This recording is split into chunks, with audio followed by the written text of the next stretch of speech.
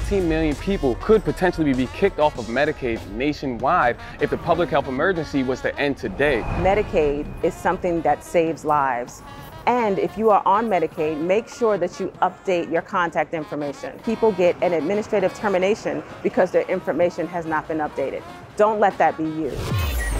The first thing that we have is our health. If we're not maintaining our health, then we can't do anything. We know here in our community that healthcare is vital. Medicaid saves lives! Medicaid saves lives! Expand Medicaid! Expand Medicaid! I am a survivor of addiction, mental health, and suicide, so I understand the importance of having Medicaid.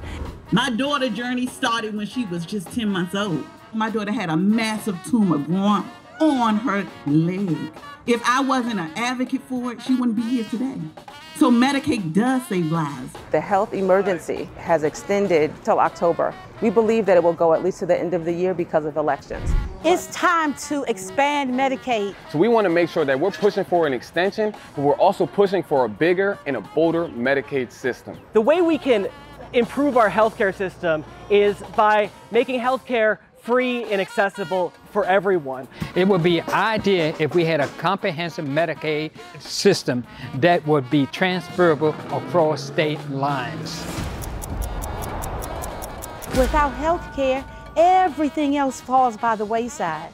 Health care is a right and not a privilege.